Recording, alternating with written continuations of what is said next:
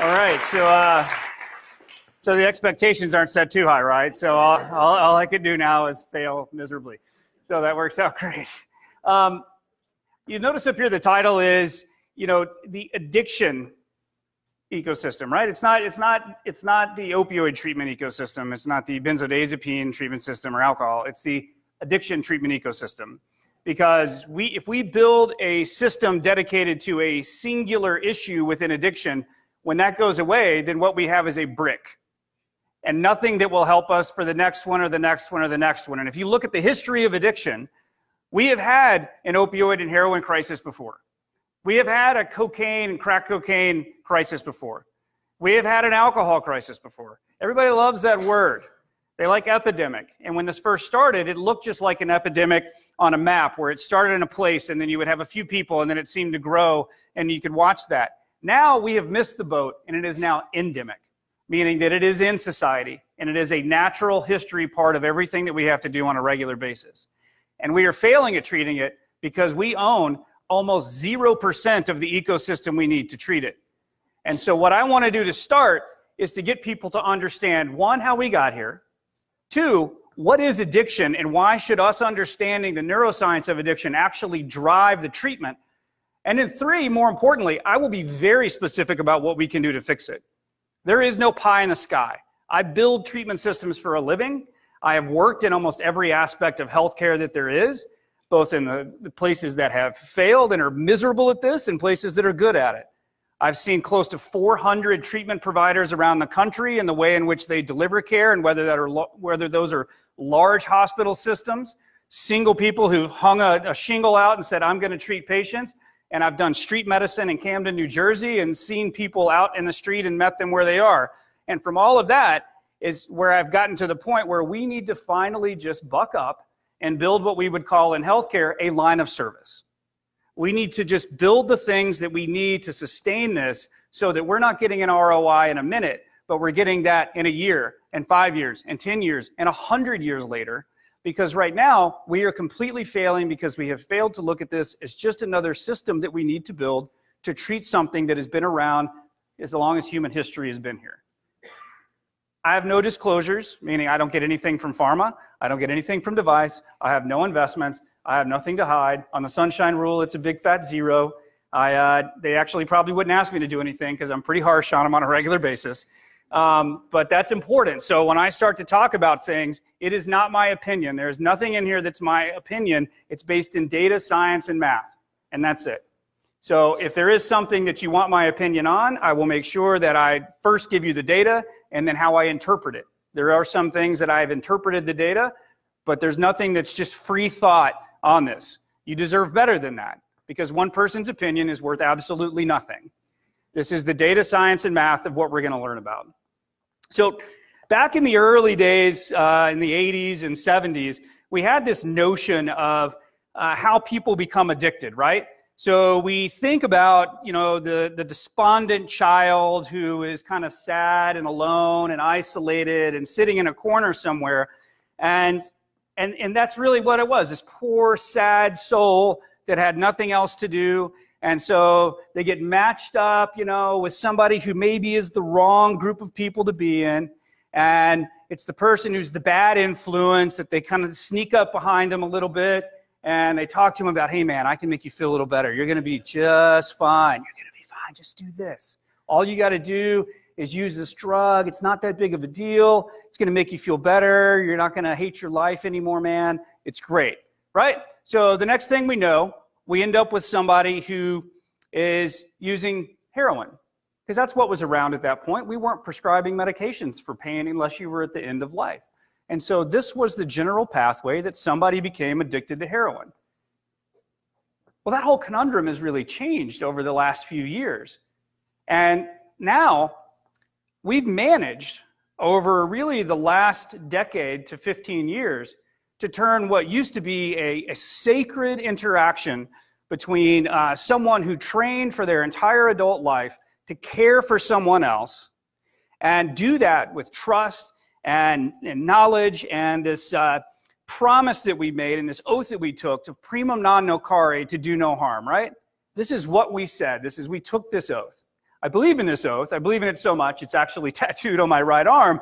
And it's to remind me that is the reason and the thing that we have to think about when we do it. But now we take a physician, well-meaning, well-studied. They see somebody who needs help, broke their arm, something really basic, right? Who doesn't do that? How many kids don't break something in sports? How many kids don't, goof off and do something on a trampoline, which is, as an ER doctor, something I will never own. Because we just call it the fracture machine in the ER.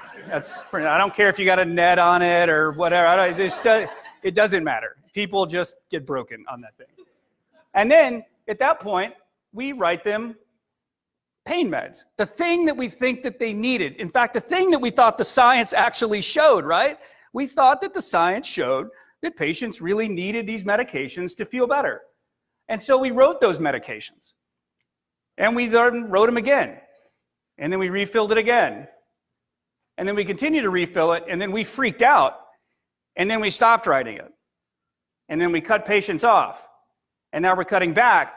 And now what we get is the same end result of that poor despondent kid with a bad influence, and now we've turned other kids into a situation where they have gone from, I had a small injury, I was seen by a treatment provider, and now I'm using heroin on a daily and regular basis. And this ends in really only a couple of pathways. And one of those, apparently, is England. Because that is the only CV of a cop I could find on the internet. So it's just, it's a cop, okay? If it was one of ours, they would have like an M4 with a, that. It would be a little different. But anyway, so you either end up arrested, right? Because you're out in the wrong place at the wrong time, you're using risky behaviors that you would have never used in any other situation, and you get caught and you get busted. Or you die. And most people do both. They end up somehow incarcerated, somehow stuck in jail, somehow in the legal system, and then we think they've learned their lesson, and then we cut them loose, and then they die.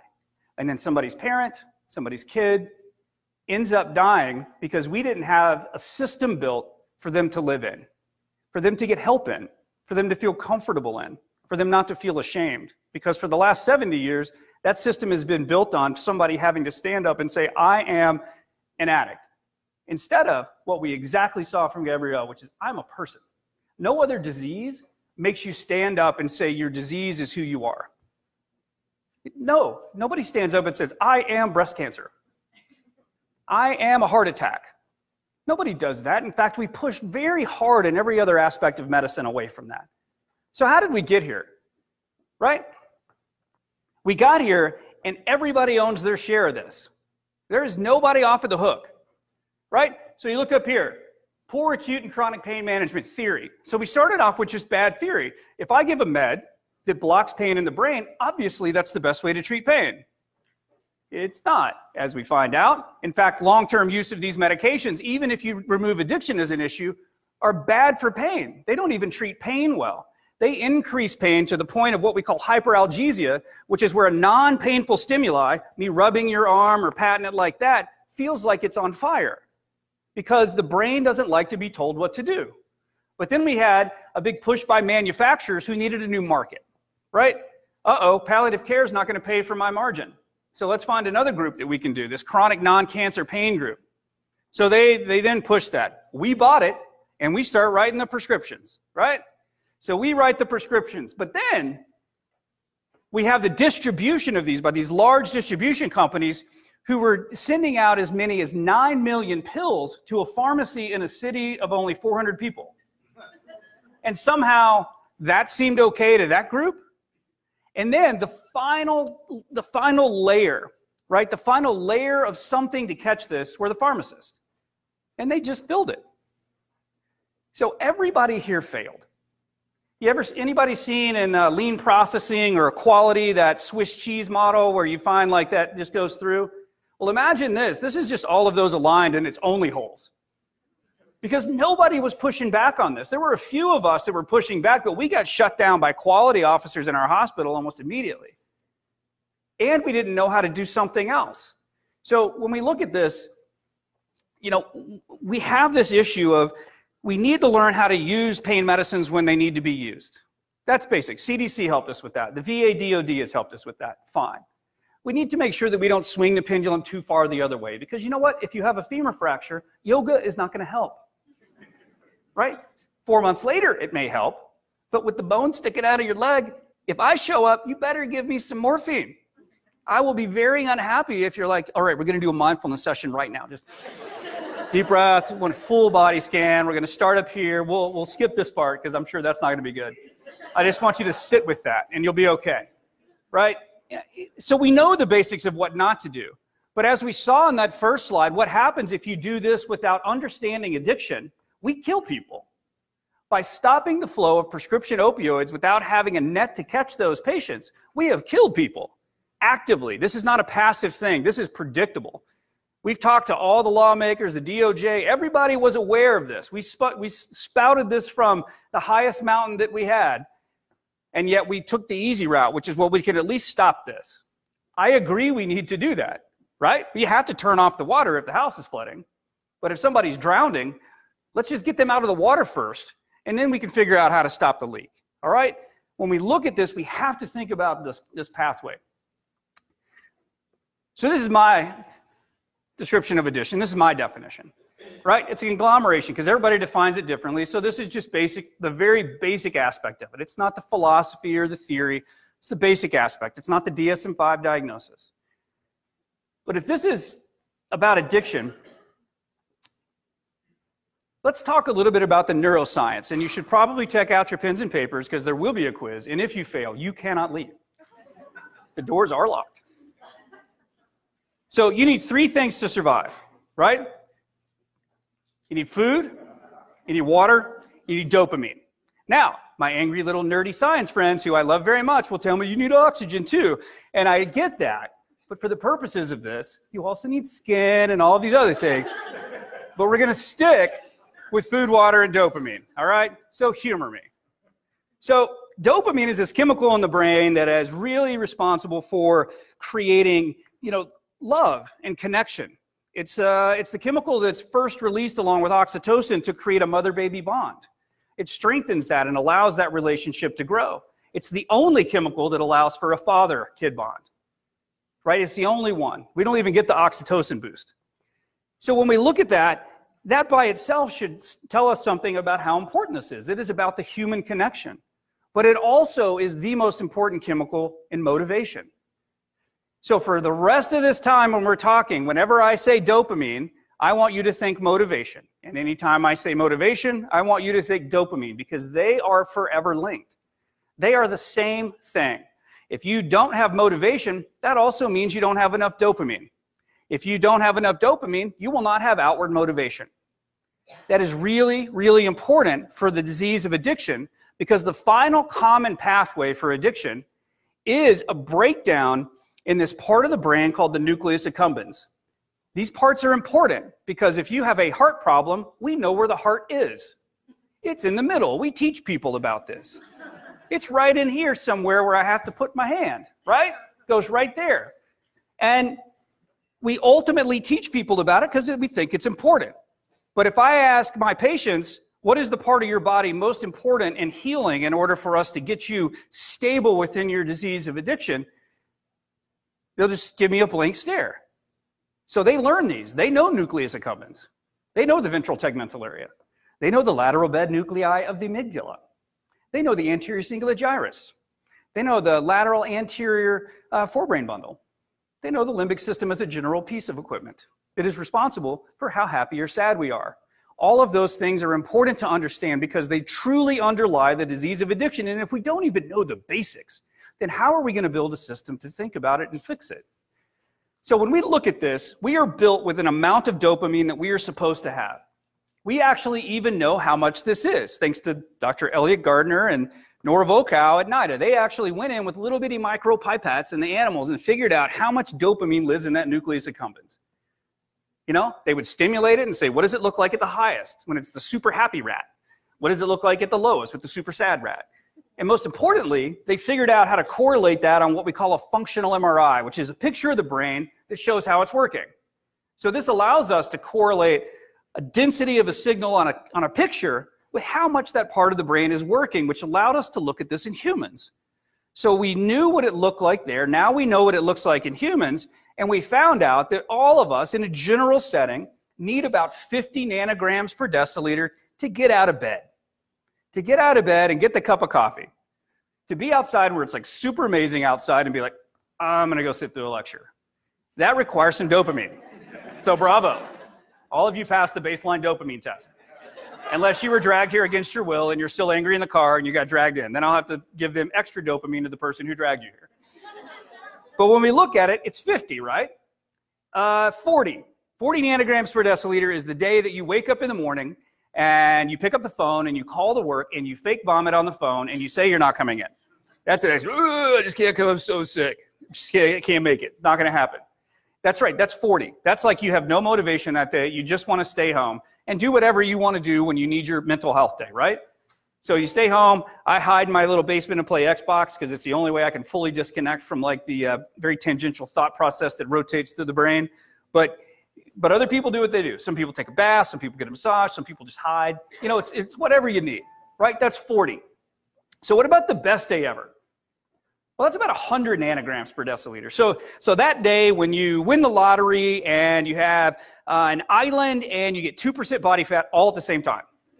Like all of that happens and you're like, yes, this is amazing. That's what we're supposed to be. That's the highest natural place that the brain is supposed to be, is about 100 nanograms per deciliter. You're wicked happy, but you're not going to walk into traffic, right? It's an important maximum to have. It allows you to still think about your life and think about pros and cons of a decision you're going to make. You're not just going to start making things that don't make sense to other people. So what happens when I introduce an outside substance into that body that increases dopamine? And we'll start with the one that is the most powerful one, and that's methamphetamine. So if somebody uses methamphetamine, it increases their dopamine past that 100. In fact, it increases it tenfold and goes up to 1,100 nanograms per deciliter. And then if we add some other substances, marijuana, it's addictive, about 600. And if we look at alcohol, heroin, all of those are higher than they should ever be. It is amazing that when we start tracking this, what we find is that all of the substances that create the largest amount of problems have one final common pathway. They all work a little differently in other parts of the brain and other little pieces of it. Some work on a GABA system, a glutamate system, sympathomimetic, blah, blah, blah. None of that really matters at the end of the day because the focus of all of this is on what is the final common pathway. And this is for gambling. This is for glucose-based overeating. It's the same final common pathway, right? And that is, have I taken something that has made my dopamine go way past where it should? Because my body does not like that. In fact, it doesn't like it so much that after that first time that you've used methamphetamine or used heroin or drink alcohol if you're genetically predisposed and all of these things happen, it will never make that dopamine again. It will never make that same amount again, ever. It will clamp down the amount of dopamine released from those neurons. And that is what we call, not clinically, but pragmatically, chasing the dragon. This is what my patients tell me is the early part of addiction. The part where you still can possibly make a decision the way that we think about it, but every time that you use, you lose a piece of that logic model. You lose a piece of that comprehensive decision making because the body is driving towards that dopamine, but it's fighting back as well. So it fights back first by decreasing the amount of dopamine released. If you keep using a substance, it actually decreases the amount produced. And then if you continue to use, it actually shrinks the neurons so they can't produce a lot of dopamine. And then if you've used for an extensive amount of time, we have good data to show that it actually kills those neurons and you may never be able to produce a normal amount of dopamine again. So what does that look like in a patient clinically who's been using heroin? So if a patient uses heroin, the first time they use it, they get that biggest bump of dopamine. Body locks it down. You go from 900 to 700 to 500 to 200 to 100, and then you cross this threshold where no matter how much heroin you use, you can't even get to the best natural day of your life because your body has decreased the production of dopamine so much. And then by the time that you've been doing this for 9 months to 15 months, at this point, you use for 2 reasons. You don't want to withdraw, and you only want to feel normal.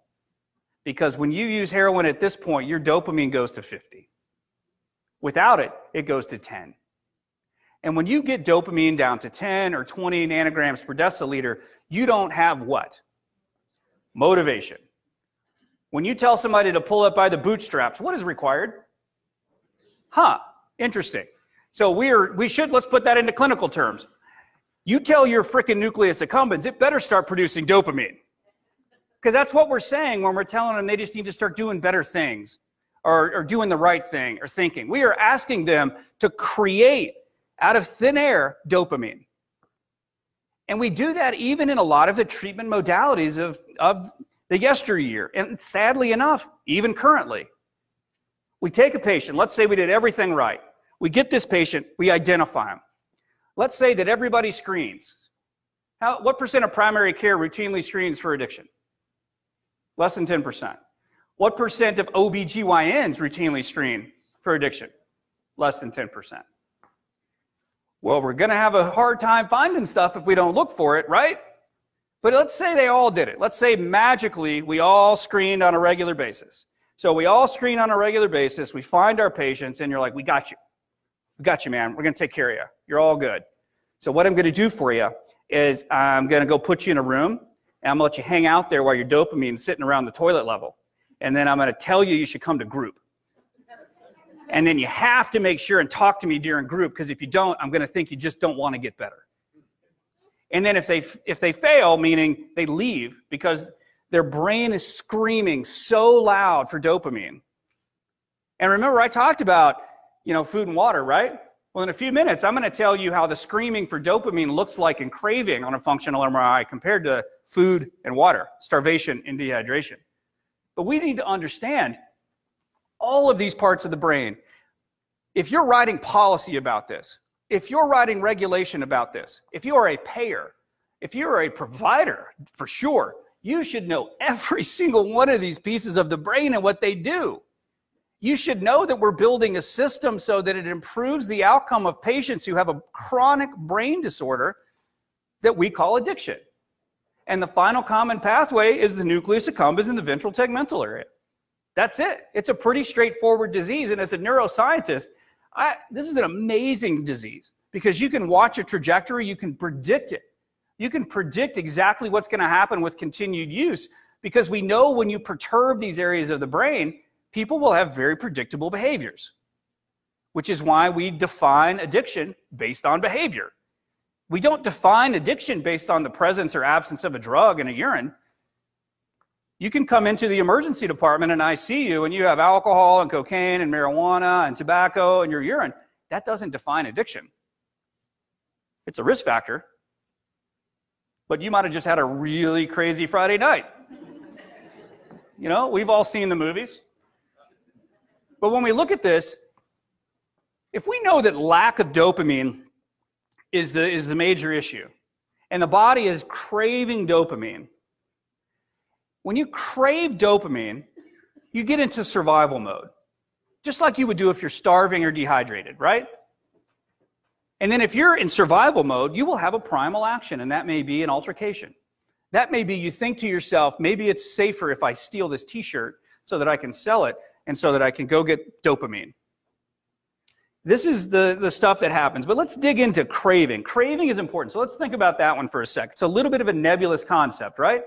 Well, luckily, we now know what parts of the brain are responsible for craving, even the different types of craving. But ultimately, when we look at those things on functional MRI, we started to look at it and be like, all right, well, how does this compare to other states that we know craving seems to be probably a really natural process? So we looked at, we already went through that, boom. So if we look at craving and we start to think about what it is, we took a group of patients. When I say we, it's the collective nerdy we. So I have friends that are even nerdier than I am who do this research for a living. Apkarian at Northwestern and Gardner and these guys at NIH. They're like creepy nerdy. It's awesome. I mean, it's like so much fun to hang out with. But what they did is they took a group of patients and they said, you're not going to get any fluid for 3 days. So not IV, not oral, nothing. It got to the point where they became moderately dehydrated. In fact, their IRB was like, I'm not okay with this at this point. But we agreed to it on paper, so let's just finish the study. And so what they did is they put them in an MRI machine. They had to keep them on the stretcher because when they stood up, their heart rates would go up and blood pressure would drop. They were that dehydrated. And so they put them in an MRI machine, and then they started playing sounds of water. They started talking to them about waterfalls. They took water and they sprinkled it on their feet. You know, they made them taste water, but they couldn't swallow anything. And then they made them describe water. And they functionally MRI'd their brain. Right? So what they found is in the areas that we know of craving, they had something about the relative size of a baseball. Right? Then we did it for food. Food was great. So you tell us at the beginning of the study, people told them their favorite food. And then they didn't eat for 5 days. So no food for 5 days. They got IV fluids and vitamins, but only enough for maintenance. Not anything that would go up. So they went 5 days with no food, and then they put them into the functional MRI. They brought in their favorite food. They wafted it into the MRI tube, took pictures of their brain, right? They made them describe their favorite food, taste it and spit it out. They had one person, they almost didn't get this. He literally was like, I am eating this food. But it was funny. They kept him in the study, but it was like, but it was that strong, right?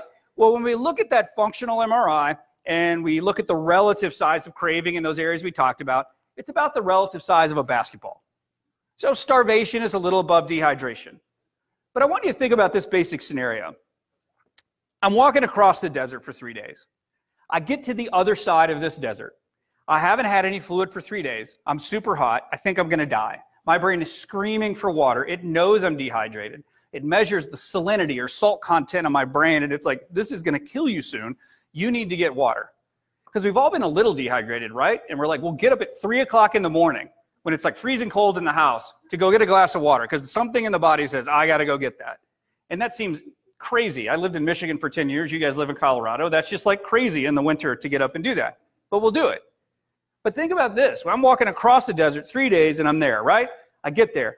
Beautiful glass of water. Condensation coming down the sides. A couple of ice cubes.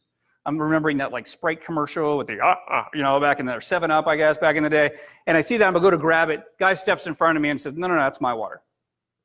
I'm like, all right, stab. And then I move them out of the way. And then I take the water and I drink it. And then people would be like, well, the dude should have got stabbed. He stood in front of the water. That guy was going to die. That made no sense. And you kind of get on the side of me because you're like, that makes sense. He was going to die of dehydration.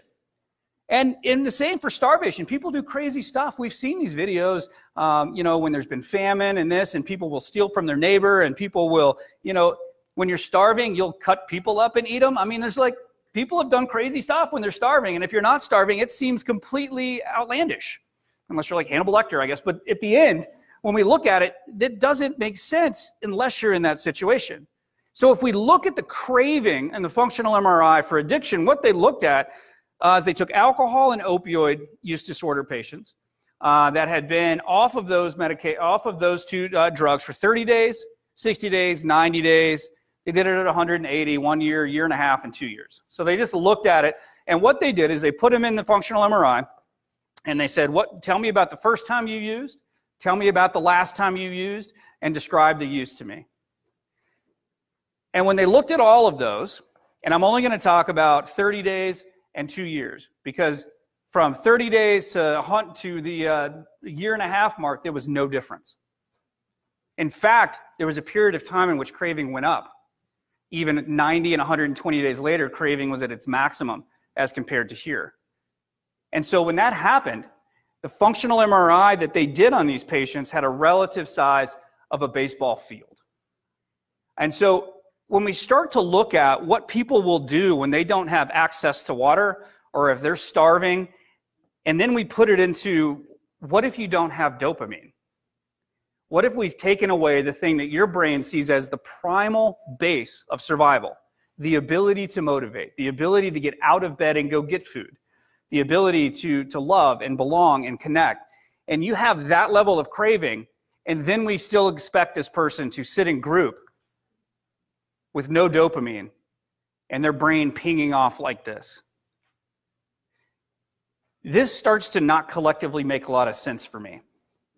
And so if we start to look at this, if we're low on dopamine, wouldn't it make sense to replace dopamine? We do it for serotonin.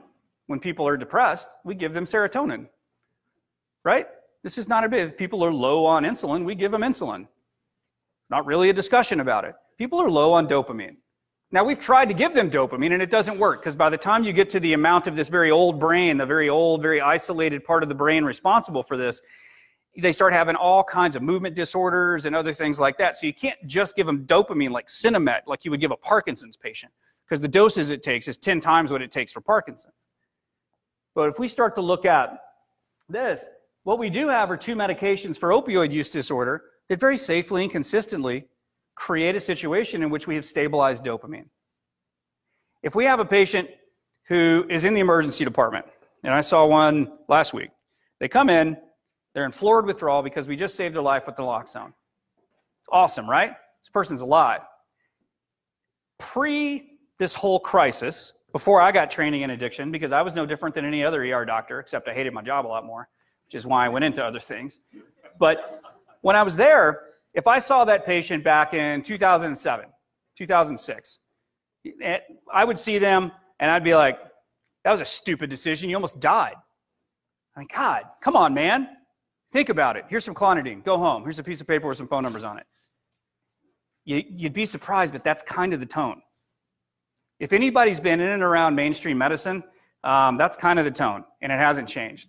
So I left emergency medicine, went and got trained in addiction, felt a lot of shame for a while about how I treated those patients, and then got trained in pain, and I've kind of gone full circle. I mean, my last 2 years, I've worked for a nonprofit in Camden and did street medicine for a little while I was doing a fellowship, and then I went back to the emergency department about 8 months ago. Fully trained in pain and addiction. I've done interventions and all of this stuff, and I walk in. And I'm a locums guy, right? So I just work at random hospitals. I fill in, fill a slot, and I just work some shifts, and then I'll do that at another hospital. So I don't have any ties to these places. I don't live in the community. I don't know the medical staff. And I walk in, and the first shift I'm working at one of these hospitals, I hear them talking to the patients the way I used to talk to the patients, and I got so angry. But I'm like, I probably shouldn't lose the job that I just finished like 7 mountains worth of paperwork to get, because it takes that much to work in a hospital. And ultimately what happened was, the next shift, which was the next day, I saw a patient that came in withdrawal. I called the pharmacy, said, I would like 8 milligrams of buprenorphine, please. And they're like, what? Who are you? I'm a doctor in the emergency department. I'll have to look and see if we have that, please. And they do, because I've learned that you don't really kill flies with honey. You just catch them and then slowly massage them to death while they're stuck. And so you continue to do that. And they're like, well, we have this. That would be wonderful if you could send that down. I'm sure my patient would be very happy with that. They send it down. I walk over to the patient, and I'm like, I'm Dr. Waller. I'm also an addiction medicine doctor. I'm happy to treat you and see you, and I'm so sorry that you're in this situation. It must be very scary for you. And I have a medication that I can give you that will turn off your addiction literally in about 30 seconds. And that's not an overstatement. I give them the medication. 30 seconds later, their overt withdrawal from the naloxone I gave them is gone. They're having a conversation with me, and I say, would you like some help? Would you like to get some help with this? We have plenty of ways we can do it.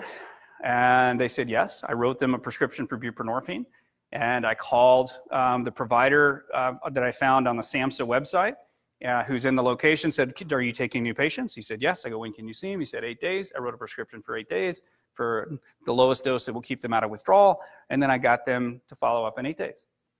Is that rocket science? I mean, did I have to build like the Mars rover for that? I called for a medication. I gave a patient a medication for a very well-known and understood withdrawal syndrome. I asked them if they would like treatment for their disease that has a very high mortality rate, and they said yes. And I treated them. Why isn't that happening everywhere? Well, let's talk about that.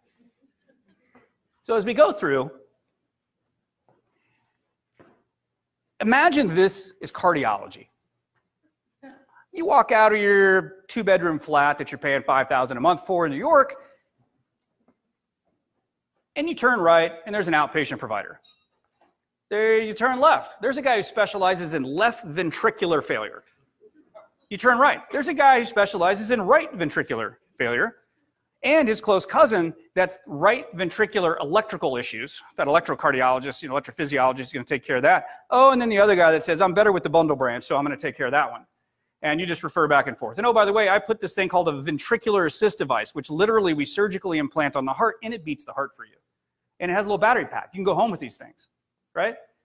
Or you go in and get a heart cath, or you can go anything, you can transplant. Sure, I'll give you a new one. We'll just pull out the old one, pop a new one in there, you're fine. I mean, you can get all of those things. Or you can have somebody tell you, it's not your heart, it's panic attacks, and we need to work on that too.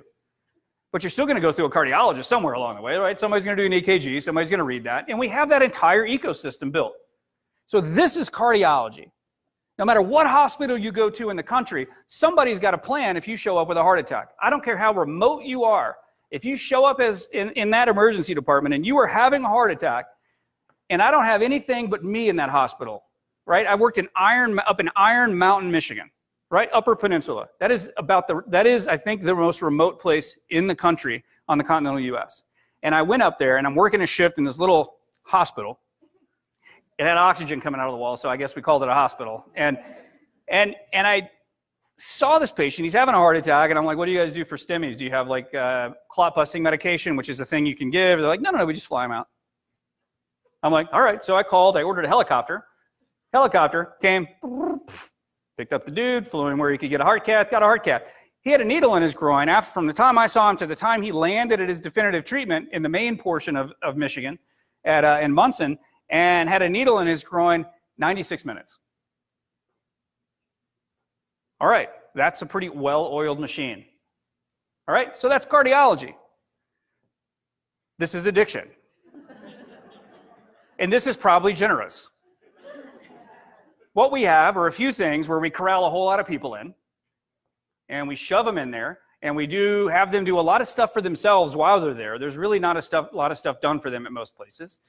Some are really good, but I've been to a lot of them, and most are mediocre to poor, mainly because it's terribly funded if you take public funding for this treatment. And if it's highly funded, you probably don't need it, by the way, because you still produce natural dopamine.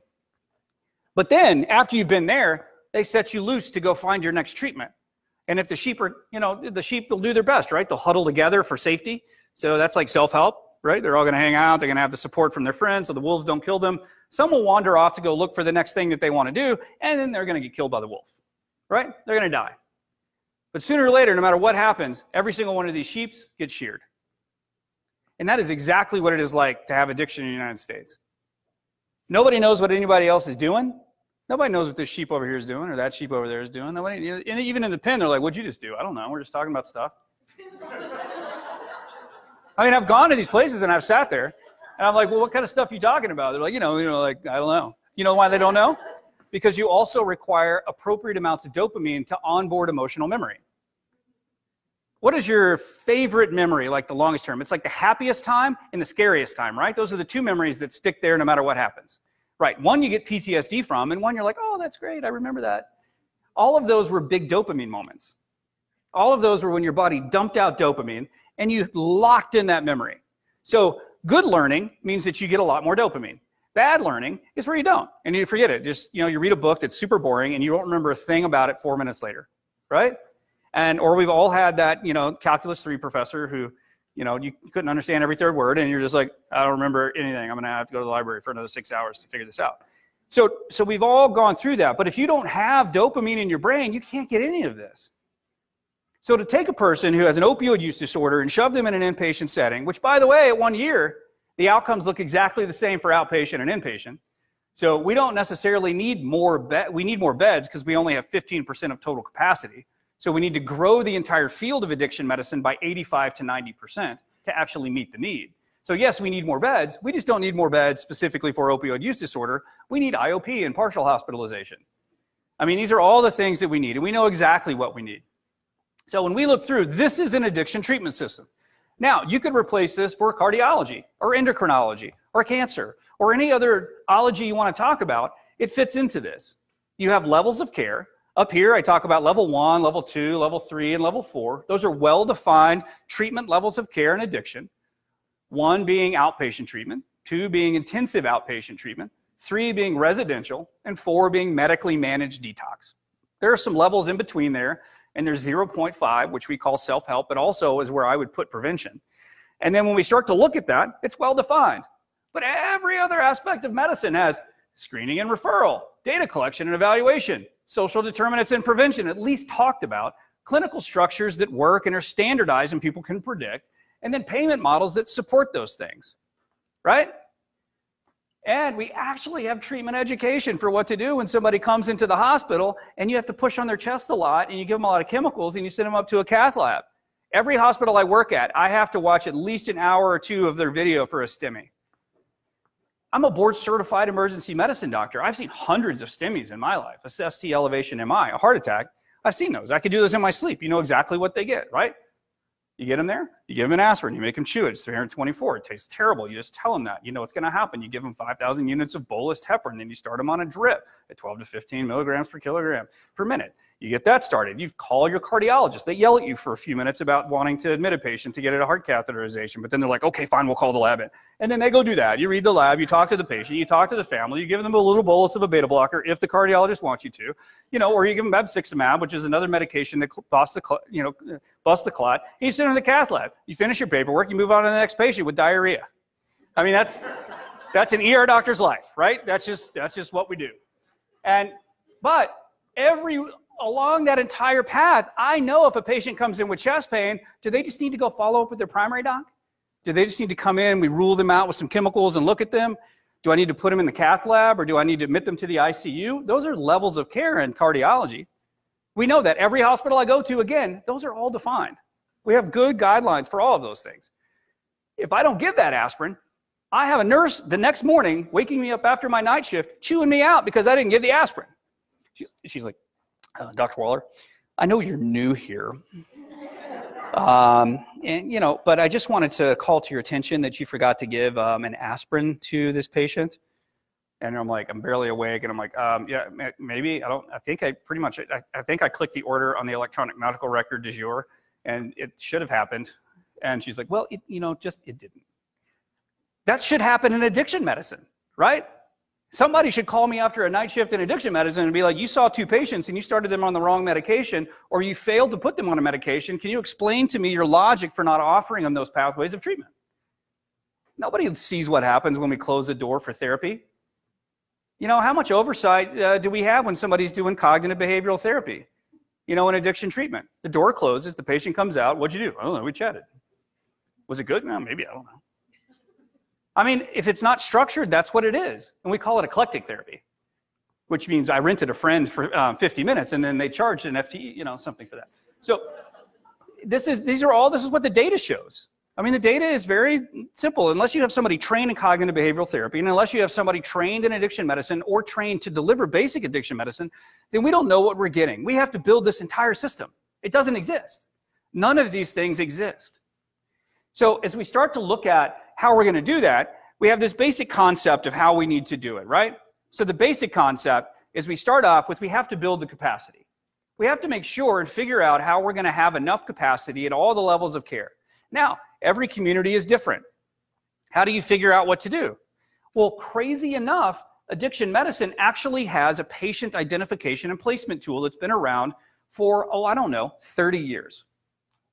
It's been around for 30 years, and it's now nationally recognized, fully understood. It was originally the patient placement criteria. Now it's the ASAM criteria. We also have an online version of it called Continuum, which means that you can go to a website, you can do a questionnaire for a patient. It tells you exactly what level of care they need. The person who does that questionnaire can be a medical assistant. They just have to be trained in how to click the buttons right. Because all you do is read the question. You don't have to make it up. It's not a gut feeling. It's not a hope. We have the science to match them with the right levels of care.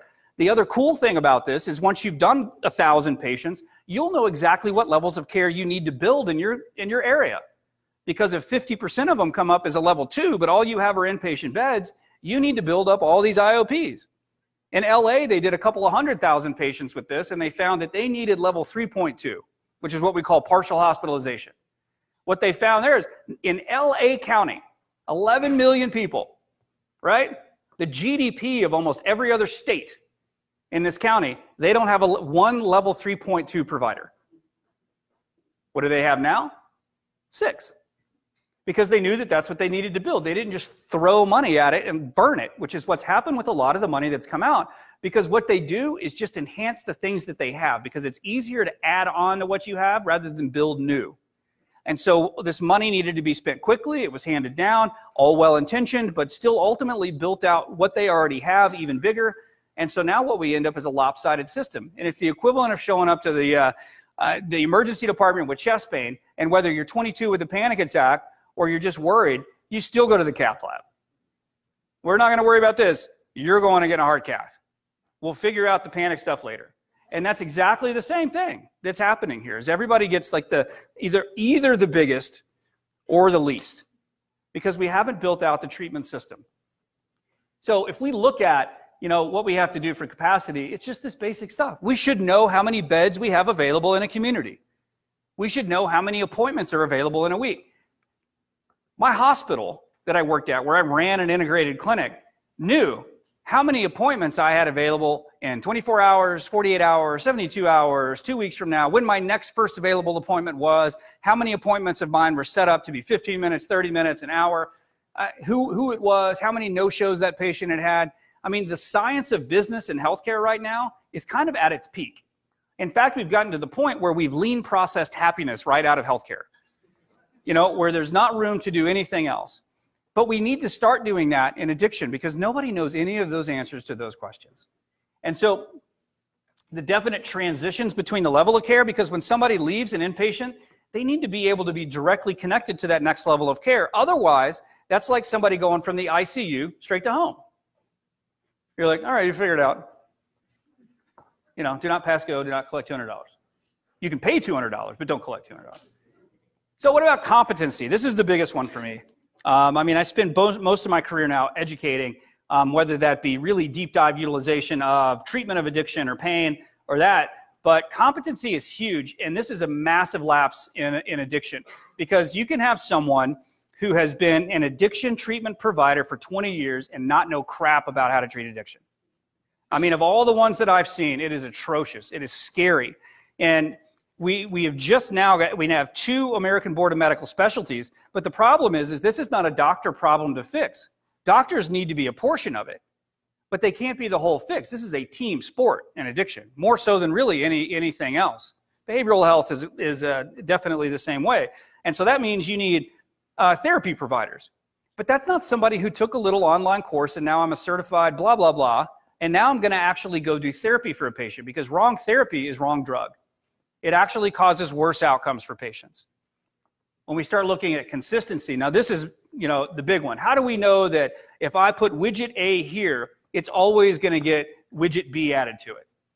We know that for cardiology. It's a well-oiled machine. If you're in an OR, has anybody ever witnessed an operation in any way, shape, or form? Not like the little thing that buzzes when you stick a deal in it, but an actual operation, right? If you've witnessed it, it is regimented. People have their things. It's like a cockpit. You have your checkoffs, you walk through it, you know exactly what you're going to do. And I can walk into any hospital and it's going to be basically the same. When I was doing interventions and doing spinal injections, if I went into an outpatient surgery place where I needed to get it, didn't matter who was there. If I'd never worked with them, it was regimented. We had the same thing so that I stick the right person in the right place at the right time with the right drug, right? That does not happen in any capacity whatsoever in addiction. We can't even decide on what we want to call quality. Compensation. 2008, the feds passed MAPIA, which basically said that we should be paying the same, not more or any different, just the same for addiction and behavioral health as we do for any other healthcare conundrum.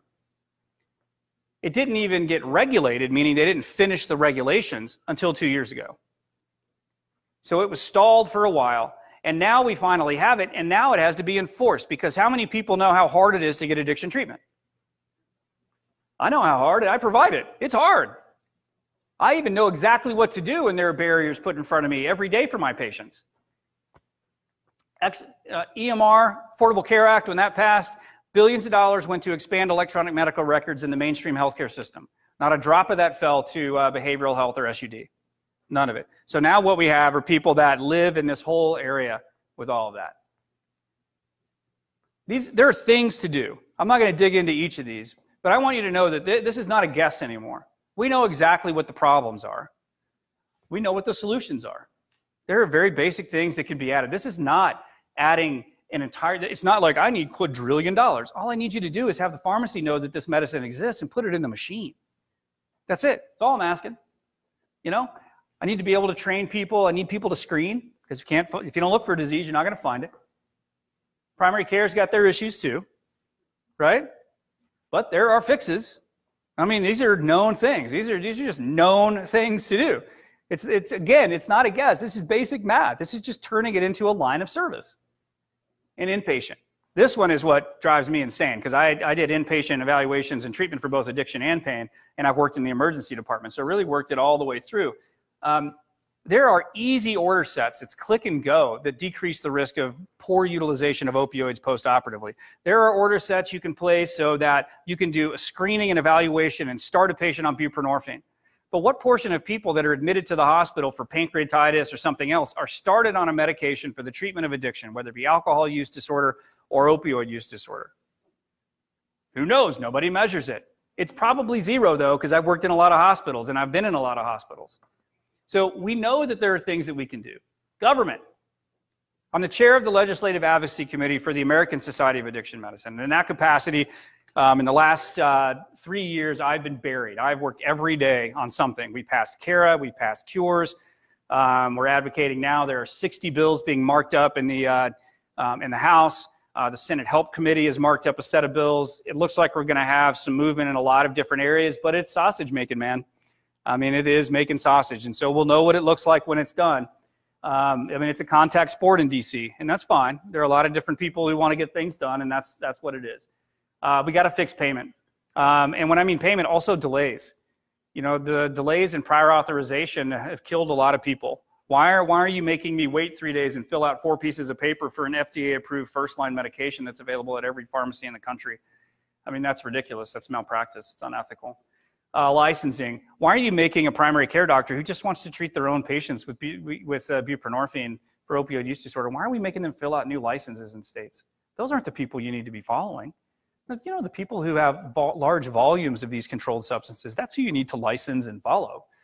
Don't waste time with the poor primary care docs, because they don't want to touch this with a 10-foot pole, because they don't want, you know, big bulky dudes with blue jackets with yellow letters walking in their office and scaring off grandma who's getting treated for her diabetes because they saw 4 patients that they put on buprenorphine. It's crazy. The not in my backyard stuff drives me insane. This happens everywhere. I mean, it happens everywhere. There are things, however, that we can do. Government can fix pretty much all of these things. And I'm going to show you when I push the right button. Or we'll just leave it there and then you have to guess. So, basic things. Build out bundle payment strategies. Addiction is perfect for that. We do a whole bunch of stuff coupled at one time and then do a different bunch of stuff at a different time. Perfect for that. Temporary enhanced funding for screening and treatment. If you're a payer, the best thing you can do to get somebody to do something new is pay them for it. It has to be time limited. But if you bump it up to 5 times what you pay for screening, you know what? Everybody's going to be screening. And once they're just doing it as a part of their normal day, then you don't pay for screening anymore. Then you slide over it. Now you pay for treatment. You just have to roll this through. That's just the reality. Licensing. Update the regs to match the evidence. I mean, these things, when I read these state-based regs, when they're talking about opioid treatment programs and they're overlaying federal regulations and all this, it is hysterically sad. It's like you want to laugh, but then you cry, and then you laugh a little more, and then you cry, and then you want to crumple it up and burn it. It's like really frustrating because it doesn't match any evidence. Most of them are 30 years old and haven't been updated since. Leave the small players alone. NIMBY, not in my backyard. If somebody wants to build a treatment facility that's going to live up to the expectations of the community and is fully licensed, they should get tax abated. You should give them basically no property tax for the time it takes to capitalize the system and build it and go there. Instead, we have fights for months over who can't build an addiction treatment because it's within 6 miles of a school and there might be a patient with addiction there. Despite the fact that 20% of every student, of all these students, have a parent with addiction in the house that could be treated at this place so that they can actually get them to school on time and they're not missing it. I don't know. City councils need to start taking the heat, or the state government, and they just need to put out some regulations to basically push past the crybabies. That is the only way we're going to get past the stigma, is to normalize the disease of addiction, no different than hypertension. Somebody's got to take the heat, and I have not seen a lot of champions. I've seen a lot of people who are not willing to be champions, and they're super sad, and they'll own that later in life.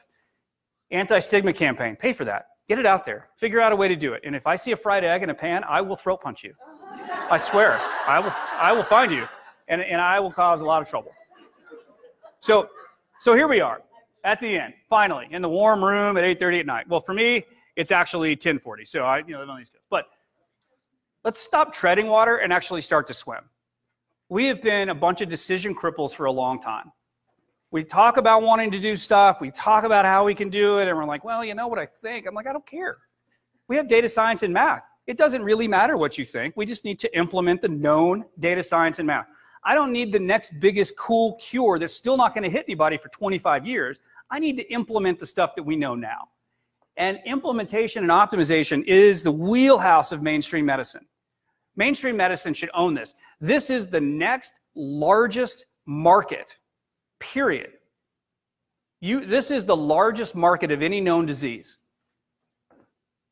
other than apparently people with stigma who we can't cure. But this is that you should be begging for these patients and optimizing the situation for them, because they are going to give you the highest margin treatment of everything, because they get better, and they get better fast when they get evidence-based treatment.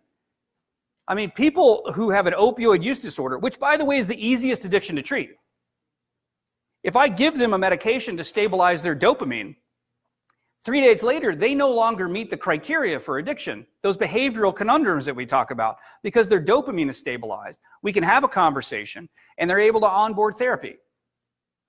And they're not a captured population. They can go home with their family and maybe not lose their job because they needed 30 days away.